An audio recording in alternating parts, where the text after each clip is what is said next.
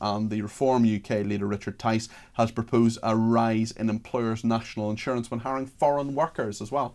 So that one's quite interesting, and it'll be fascinating to see how that goes down. I think it was a pretty packed press conference. I wasn't there, but I watched it online, and they had Farage speaking, and they unveiled this policy, which is essentially to tax employers for taking on foreign workers as opposed to people that are already in this country, on the basis that, you know, we have a huge pool of untapped labour pool here, and also that the huge number of extra people coming into the country is having such a undisputed now, I think, effect on public services and particularly on housing.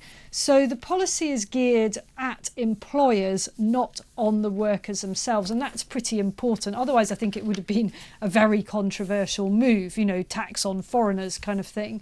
And crucially, I think that they've done an exemption on health and social care sector, which seems, again, an important group to carve out of that policy.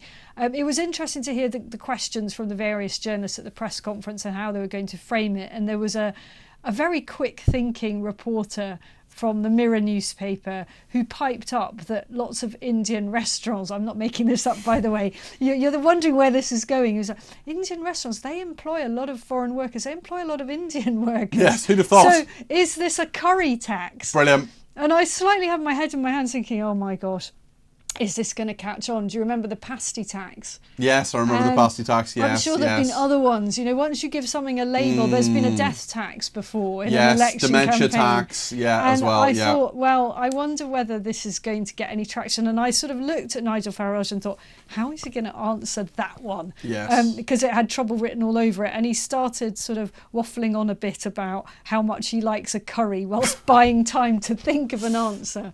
And I think the answer was basically that Nigel Farage likes curry, so it's not a curry tax. I think there's one demographic group that's really going to worry about the curry tax. Nans. Honestly, has anyone given you a proper job in stand-up? Let's see what Nigel Farage was saying earlier on at this Reform press conference. Let's hear a little clip from him. Conservatives will be in opposition, but they won't be the opposition. They can't be the opposition. They don't agree on anything.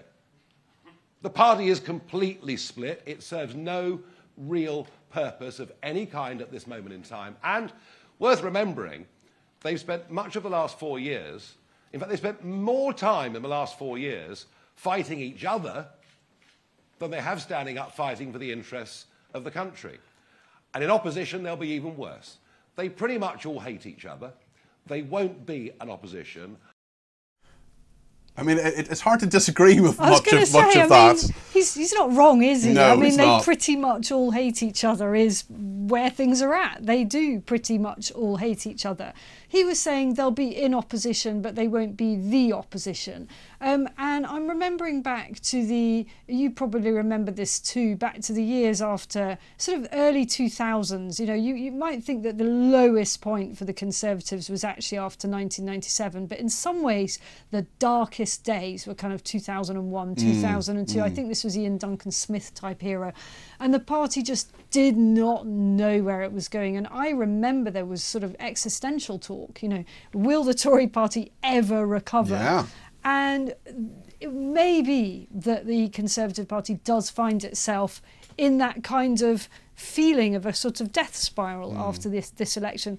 Or could it be that actually the gap won't be quite as narrow, quite as wide as pollsters have predicted or as polls are suggesting now, and that come polling day, especially if there's a bit more chaos in the Labour Party, actually Starmer's gamble of going early has in some ways contained or limited the damage. I don't think anyone is saying, and Sir John Curtis is saying 99% sure that Sir Keir Starmer will be in Downing Street. The question for Sunak is to what extent has he limited the losses? You mentioned that time, the dark days for the Conservative Party, perhaps further dark days are coming. And actually, as you know, I worked as a Conservative Special Advisor for 3.5 years, and I heard a brilliant story from around the time you referenced there, which was their Christmas party. And a man went up and said, I'm just going into the Christmas party. This was in the Conservative Party headquarters, which was then in Smith Square.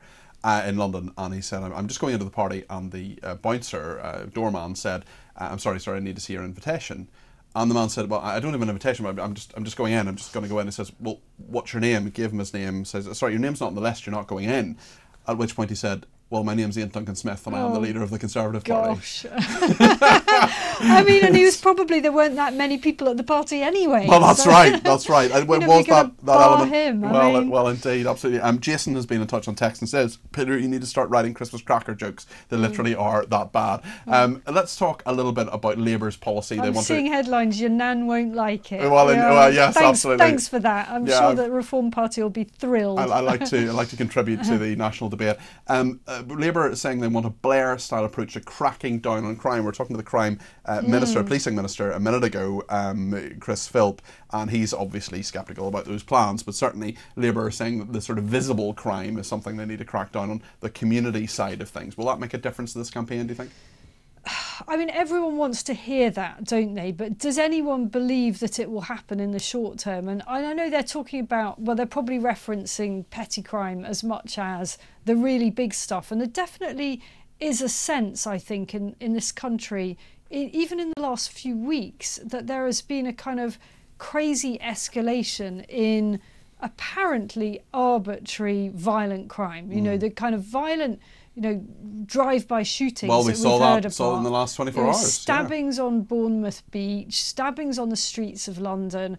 There's always been violent crime, of course there has, but there is a feeling now that something is in the air, that things are in some way spiralling out of control, and I think it's linked to all sorts of things, but huge backlogs in the criminal justice system, which are certainly not acting as a deterrent to anyone who is thinking about criminality at the moment. They know that it will be a long, long time before anything is done if they are caught and actually processed, and the chances of them going to prison at the moment, unless they do something truly heinous, are actually quite low. Well, we'll see what happens, certainly over not just in the longer term, but also over the course of this campaign. Isabel, thank you very much indeed, our international